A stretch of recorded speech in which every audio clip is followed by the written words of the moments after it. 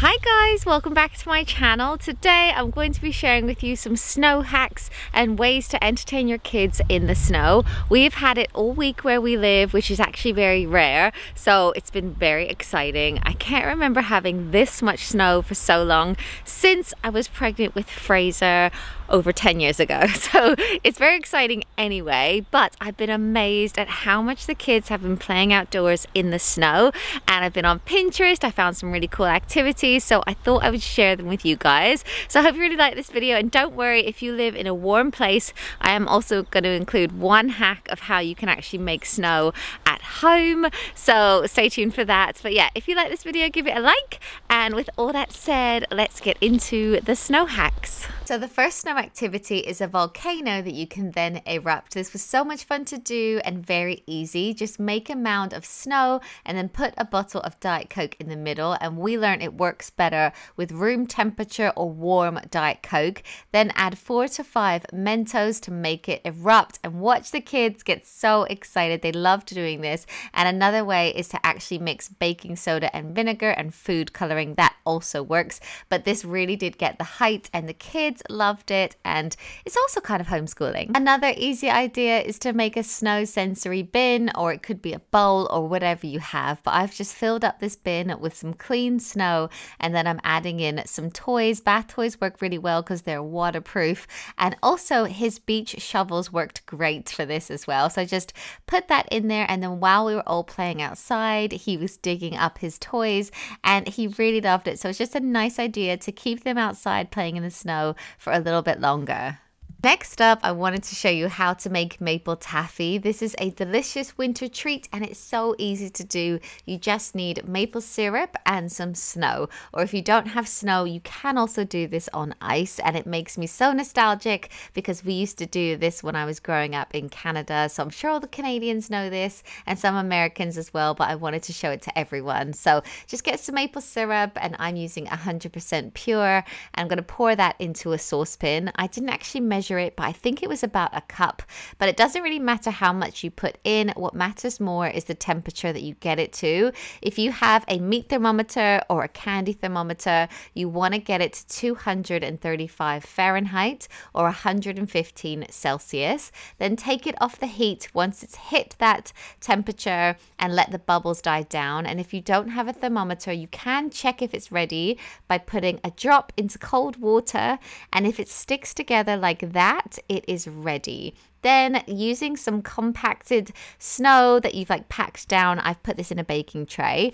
Just pour the hot maple syrup over it in strips, and then just leave it for a minute. And what this snow or ice is doing is just stopping it from cooking, and it makes it this taffy texture. You don't want to actually leave it too long. You can give the kids a popsicle stick, and then they can start rolling it up quite soon after you've poured it onto the snow. And it's so delicious. Obviously it's pure maple syrup, but it becomes this taffy texture, and it's really, really yummy. So you can do this outside or you can do it inside like I did. All you need is some clean packed down snow, and then once you've made it, you can just enjoy. We also tried snow painting, and I found this activity on Pinterest, and it was very easy to set up. So all you need is some squeezy bottles, or it could be some drinking bottles or even spray bottles, really whatever you have, and you want to fill them up with cold water, and then you want to add in a few drops of food coloring. I get some vibrant food coloring on Amazon, and it's so great for using in food, but also for activities like this. So you just want to put in a few drops. We started to make a yellow one and then regretted it, so then we tried to make it orange so we wouldn't make yellow snow, but we also made a blue one and a purple one and a red one. So we just filled them all up, gave them a bit of a shake, and then we let the kids go outside and paint with them, and they really liked it. It actually kept them going for quite a while, and you could either take it outside like this, or you can also bring it indoors. So I actually put some snowballs into a muffin tin, and Jackson also painted those. So yeah, it's just quite a cool one. They can make shapes, or they can make rainbows, and obviously it's just food coloring, but obviously because the snow is white, it's very effective. So yeah, quite a fun one.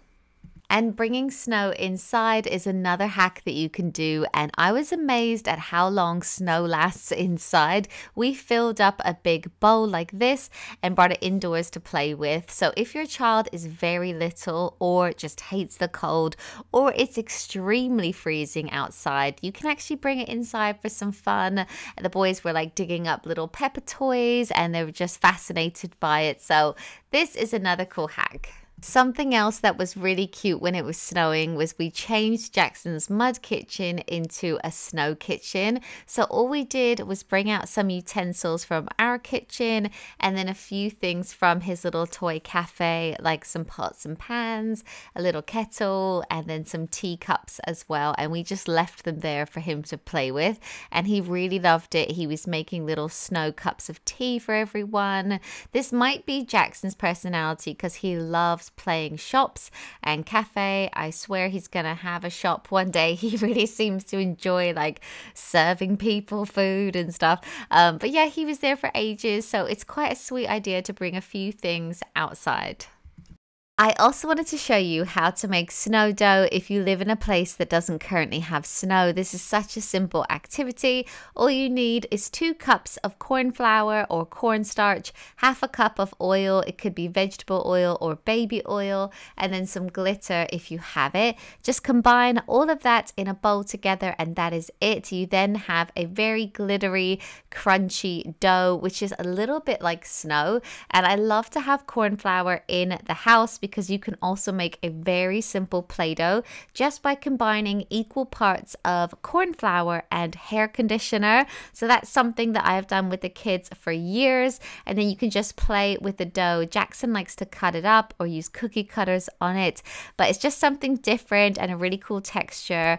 And depending on the oil, it can smell really good. Something else that we played in the snow that is so simple that I almost feel silly telling you about is to play knots and crosses or tic-tac-toe in the snow. So you just need to find some fresh snow and then draw a little grid for the kids and then let them play tic-tac-toe or knots and crosses. They used the beach shovel, as you can see, but then you can also use like sticks or acorns if you wanted to, and they really liked it. And the last little snow activity or snow hack that I wanted to share with you is a target practice. Again, this is such a simple idea, but it kept our kids busy for ages. They were throwing snowballs at these icicles, but I was thinking you could actually draw out some circles or like a target or hang something up because they were just chucking snowballs for so long until they actually hit the icicles down. The whole family was getting involved, so I also wanted to show you that. But anyway, I hope you enjoyed this video.